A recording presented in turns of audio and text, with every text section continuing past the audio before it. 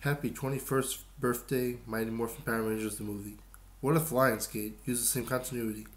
Recently, I had been thinking about possible continuities that could spin off in What If or Elseworlds for Power Rangers comic. In case you didn't know what a What If or Elseworlds were, they were alternate universes which would happen in a DC or Marvel universe. DC for Elseworlds, Marvel for What If.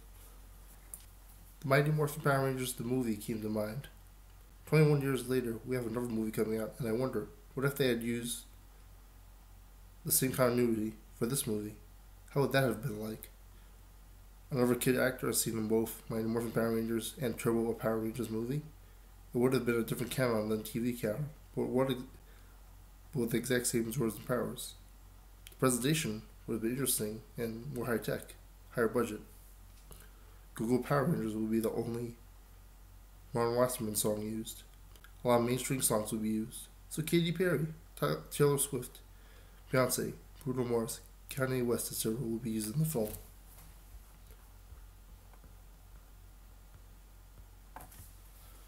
Ivan Ooze' theme of consumerism was used in the first film, so a bare bones opposite would be very good for the second one.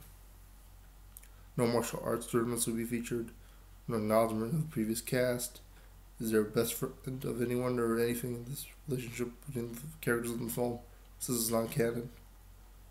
No school, so no Kaplan, no Appleby, no Ernie, no big plot twist, generic hero's journey storyline. Jordan as a full humanoid, possibly not even stuck in the time warp. I don't know how they could do a sequel character with Ivan Ooze. Maybe some sort of bootleg, I guess, to Zeo with a better suit. They could do the exact same origin with the Zeo suits. The whole going back in time like they did in the show, but with cooler movie Zeo suits. Perhaps Mondo would break into the command center in a Green Ranger fashion like Ooze did. Maybe Rita would come back, then Turbo. The kid would become the Gold Ranger. Would they movify it? Would they movify Power Rangers Star George since that's what's out now? I also would have liked to see a crossover with X-Men, which would have throw back to the Fox Kids. All about the female diversity. That would be a cool retro thing, like with Star Wars and all those other retro films that are coming out now.